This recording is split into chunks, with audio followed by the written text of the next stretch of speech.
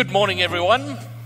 So already with the presentations we've heard so far, we know that we live in a remarkable time. We live in probably the best time ever to be in business, the greatest time to have new ideas, reinvent ourselves, rethink our businesses. We live in a time of convergence, which basically means our computing, our communication, our connection to the internet, the way we collaborate has all arrived into one place. Normally the device that is very seldom more than about 30 centimeters away from us, we have converged. Technology has always facilitated our lives, but today it is now becoming highly customizable and deeply personal.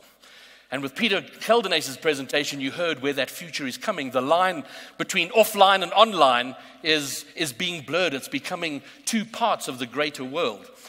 And this has had an interesting effect on employees, and it's had an interesting effect on customers. We as customers are going about the business of being customers in new and interesting ways. We're going about the business of working in new and interesting ways. You know, if we think about our lives as customers, the way we go about it, we've become converged consumers, which means we've become life hackers. We've become tinkerers of our own lives. We're lifestyle design enthusiasts by nature. There isn't an app we can't use to tap into some part of our lives. We're targeting weight loss by saying we're going to consume this many calories, we're going to burn that many calories, hopefully lose a lot of weight. We all have our friends who post on Facebook that they've run 12 kilometers in 25 minutes, and I'm convinced half of them are just driving that route very slowly. But anything in our lives we can tap into, we can hack. And this means that change has become internalized. The idea of transformation is just becoming second nature.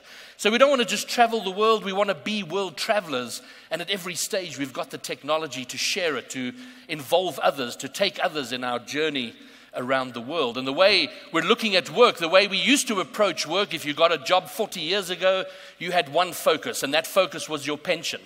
At the end of a very long rainbow, you'd get a pension. Today, that security is not necessarily there, so our focus tends to be more purpose. We want to feel like we're part of something amazing. And where we used to just need a good boss, today we want to work with great colleagues. We want to work with great people to share that sense of purpose with.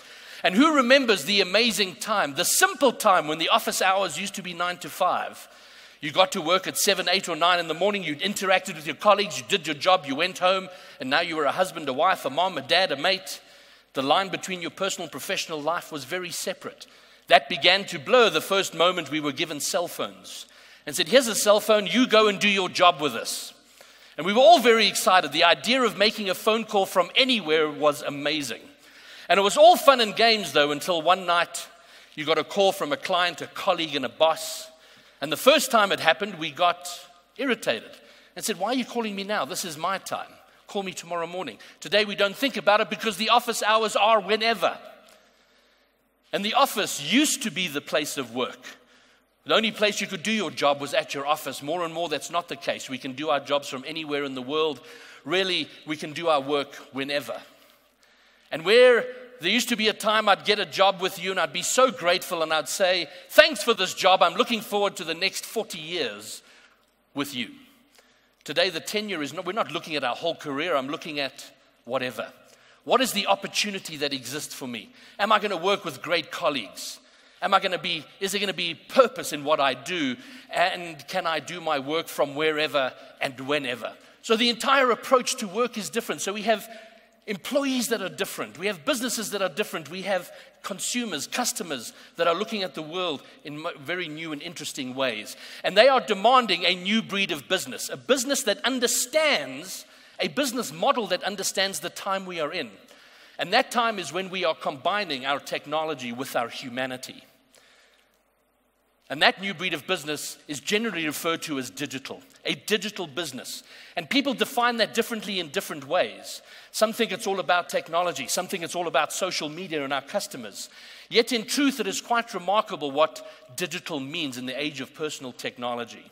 A digital business is one that knows and understands its people and knows the technology they use and uses that technology to build relationships. That's a digital business. So it is a people and technology proposition. You cannot have one without the other. And in all my talks and presentations and workshops and everything I do is decoding this. What makes a business digital and what makes us succeed in a time where many predict is going to be one of the toughest ever. Thank you very much.